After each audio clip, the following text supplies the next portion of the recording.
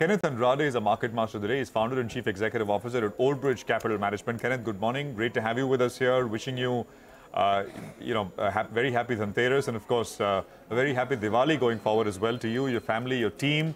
And it's great to have you back on the program. Kenneth, let's just start with, your take. I mean, your broad view has been that there may not be any big sort of bull market rally here, but whatever happens, we will do a little better. I mean, whatever happens globally, the Indian market, for a variety of reasons, will do a little better, fare a little better. Is that the base case you're working with, Kenneth, as we sort of go into the fag end of this year? Firstly, wish you and your team and all the viewers a very happy Dhanteras and a very joyous festive season ahead. Getting back to how we are looking at markets, I think we're in a position where there are two things happening. One is you don't have too much of valuation support. Growth is crawling. Okay, margins are around a median, and this is for a broad spectrum of businesses that are there. Okay, so there's no valuation support. And we're heading into the last 6 months of the year where global growth is also being a little anemic and not supportive of it all. So in all cases, our sense is that the market will grind upwards. Okay, it'll be flat to grinding upwards, simply because we're probably at the best position in our financial position, both at the corporate level and probably somewhere at the government level compared to the rest of the world. So any large down cycle, I think it gives us an opportunity because there's no solvency risk on the table, unlike it was in 13, 14, 15, and probably sometime during COVID, where the market got spooked because demand just collapsed.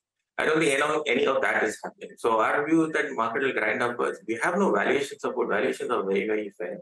But if growth kicks in, I think we are in the best position to capture India and corporate India and some of the region companies are the best place to capture this kind of growth whenever it does happen. Kenneth, hi. Good morning and season's greetings to you.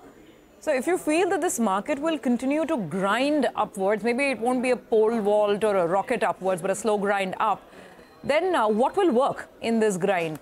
The same themes that have done well so far, which is capital goods, PSUs, basically the whole industrial complex?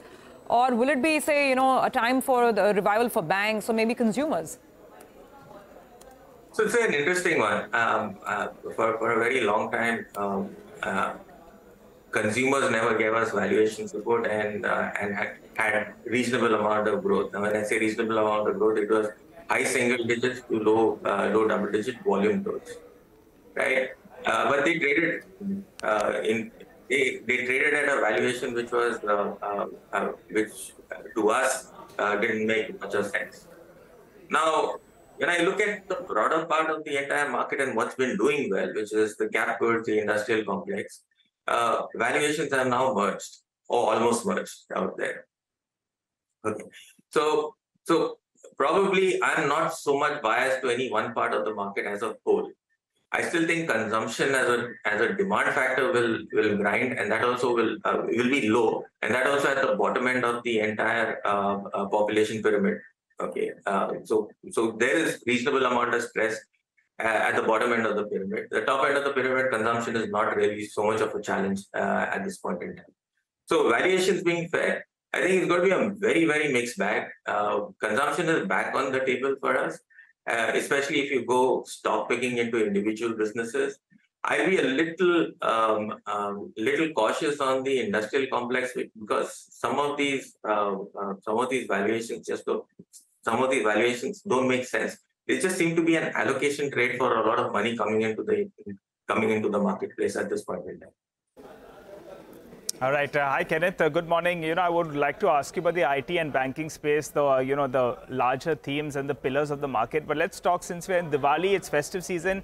Let's talk about the alcohol beverage space. You've spoken about it in the past, the tremendous potential. And I think Radico Khaitan and Globus Spirits, I think those are a couple of stocks that you all had in your portfolio.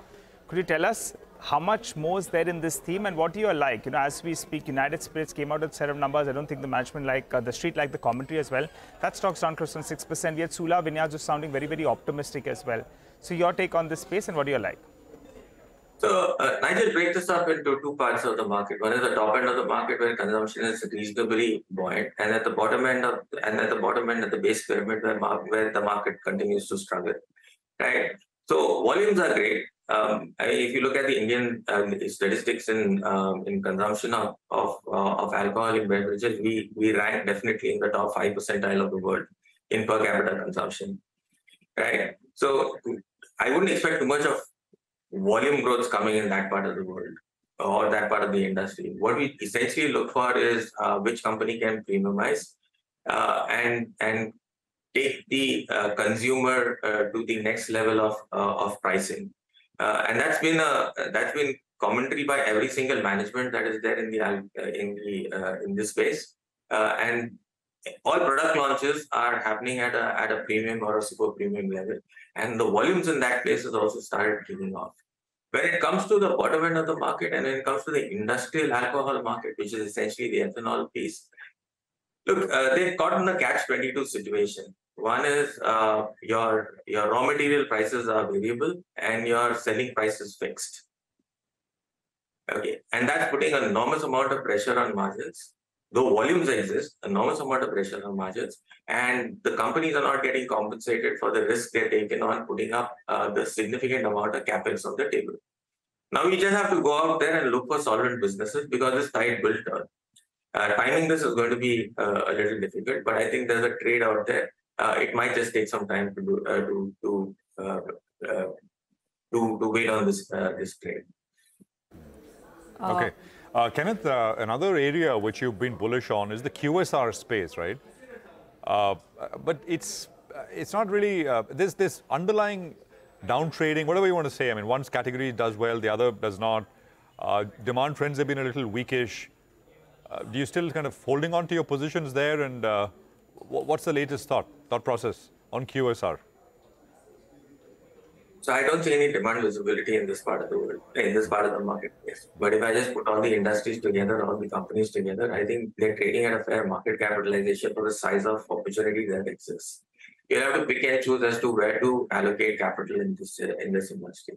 So it's something that is always going to be there on the radar. It's a matter of timing, but this seems to be a little more back-ended than I initially thought. Kenneth, I just want to, go back to that point you were making on industrials. That was a very interesting thought that money is coming in just because there needs to be maybe allocation to the sector and you're not too comfortable with valuations. Can you expand on that? You've seen cycles here.